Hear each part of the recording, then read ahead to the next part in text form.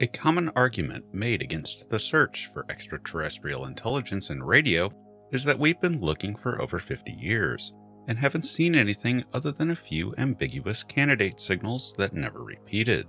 That in turn might mean that intelligent alien life probably doesn't exist, or at least very close to Earth. This really isn't the case simply because when you get into the nuances and realities of SETI, the reality is that we have barely looked. This is a multi-layered problem that faces SETI. For one, the galaxy is enormous, with as many as 200 billion stars within it. For a targeted SETI search, each one of those stars has to be looked at directly, though there have been non-targeted searches, and more are planned. But any way you slice it, that's a lot of stars to look at, and the targeted searches tend to focus on stars that seem good candidates for hosting life. But the issue is worse than that. Any individual star can only be looked at for a few hours. They can't be monitored 24/7 year after year, which means it's eminently possible to miss a signal simply because you're not looking at the right time. For most of the galaxy, that's the exact situation Earth and human civilization is in. The vast majority of our signals are extremely weak. People often talk about aliens watching our television, but the reality is that to pick that up at any reasonable distance, which means only a few tens of light years, the aliens would need a radio telescope the size of a major city like New York. And then they'd have to be looking directly at us to pick anything up. So it seems reasonable that if alien civilizations have ever intercepted any signals from Earth, they would only be the very strongest ones. And we don't usually waste energy on sending out very strong signals when it's completely unnecessary for the uses we have for radio. And indeed, sometimes our signal strengths are intentionally capped. You don't want your local AM radio station broadcasting so powerfully that it bleeds over into other major cities' radio stations.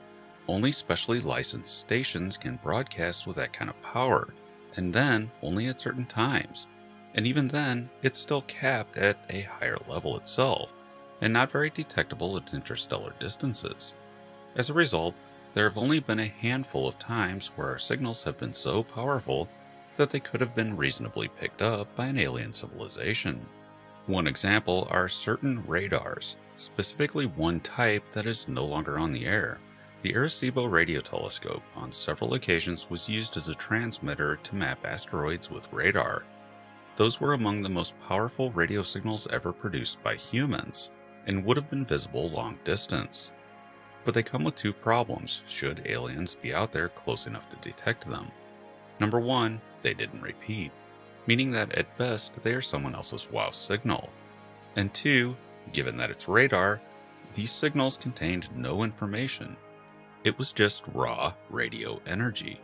One has to wonder how disappointed some might be if the first signal of unambiguous alien origin we pick up ends up being someone's radar. But there was one signal from Arecibo that stands apart in that it did contain information, and it was intended, perhaps half-heartedly, to be seen by an alien civilization. It was the Arecibo message sent in 1974 beamed towards a star cluster using a trick that had the effect of creating a very powerful focused signal with not that much energy invested. This signal again did not repeat, another wow for someone, but would be visible at very long distances, across the galaxy. But only once, and only briefly, so it seems unlikely anyone will just happen to pick it up. But the intent of that signal was more for celebratory purposes than it was for an actual METI signal intended to communicate with aliens. It was also beamed at a dense star cluster, ostensibly because there would be more chances packed in a small area for anyone to directly detect the signal. But in reality, star clusters and our galaxy's central bulge are not usually considered very habitable for life, due to the close proximity of all of those stars. Supernovas, radiation, etc. become more of a problem the more densely packed the stars are. And that brings us to types of stars to do SETI searches on. When you're talking 200 billion individual stars, some stars can be safely left off the search because they are unlikely to host life. These are giant stars and have lives only in the millions of years rather than billions for sun-like stars. and they tend to explode as supernovae. This would not only destroy any life nearby, it would also not be enough time for a civilization to evolve on a planet around such a star. But not paying too much attention to giant stars doesn't really mean much, when the vast majority of stars in the universe are red dwarfs, with giant stars being among the rarest, so that leaves a lot of ground to search. And there is another issue. We don't really know where an alien civilization would choose to live. We live on a planet, but we're also exploring space with the eventual intent to colonize it. While I doubt we ever leave Earth completely, it's hard to say what a highly advanced alien civilization might do. For example, they may make their home planet into a fully natural nature preserve because they simply don't need it any longer. As we study exoplanets more closely, it's entirely possible that we may see exoplanets that present biosignatures but no technosignatures, despite them once having hosted civilizations that mostly left for space. So within this idea comes wildcards. Machine civilizations, for example, may not choose to be near resources, assuming they had enough, but rather prefer to find the coldest place in the galaxy for more efficient computation. That would make the outer edges of the galaxy a target for SETI, when in reality it's usually ignored because there just isn't enough material out there conducive for life itself to arise, placing it outside of the so-called galactic habitable zone. And then there are the black holes. We don't entirely know what a black hole might be useful for, but we do know that there is a significant amount of energy being produced by them. This has led to speculations about using small black holes as energy sources for spacecraft, and indeed using David Kipping's halo drive and binary black hole systems to gain an energy advantage for interstellar travel. But very little work has ever been put into searching known black holes for technosignatures, even though they may be a natural place to find them. But it's also rather difficult to detect black holes regardless, and that leads to the interstellar medium itself. Alien civilizations traversing the galaxy would literally be found in the emptiness of interstellar or perhaps even intergalactic space. This dramatically increases the real estate you need to look through in a targeted SETI search. But there's an even bigger problem. Aliens may be very long-lived or even almost immortal. How does that change the way SETI searches for signals? Turns out, quite a lot. And it may even define what kind of signal we might receive. When envisioning a civilization like this, we must first define what immortality is. It could take several forms, such as biological immortality, where the aging process is defeated and the body becomes infinitely self-repairing. A civilization choosing to do this is going to run into a statistical problem, however. It's accidental death, and the longer you live, the greater the chance that you will be killed in an accident. This is an issue that makes biological immortality virtually impossible, and leads to lifespans statistically to an average in the lower tens of thousands of years or even less. To mitigate this, it might lead such a civilization to become extremely paranoid of death, basically limiting travel, and any other death risks as best as can be done. It would be a civilization covering itself with knee pads and pillows to reduce any risk of death they could, but even then, eventually something will get you. Such a civilization would also likely have a static population number, and only reproduce when someone dies. Going into space would be outright banned as too dangerous, so such a civilization may never venture out into the galaxy. While an extreme scenario, it does show how immortality changes the equation.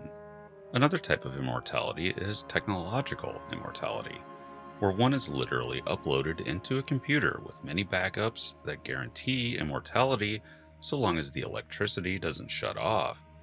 That comes with its own set of questions, not the least of which is the question of whether it's really you that uploads, or a copy.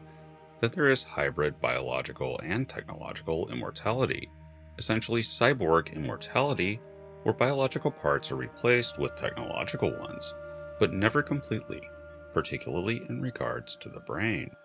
Or maybe it does, and the brain is converted slowly to become a computer, neuron by neuron, being replaced with a technological substitute.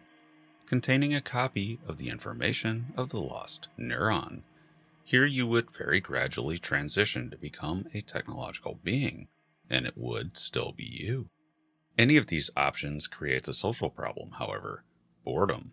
Living so long would eventually result in one having experienced almost everything possible in your environment. And that leads to the SETI signal. It could be that if we ever detect and decode a signal, we may discover the galaxy's immortal civilizations spend their time living vicariously through each other and learning about new experiences by recreating them in virtual reality. They may want to know what we eat, have us explain a McRib sandwich to them, or describe a pineapple all the way down to the molecular level.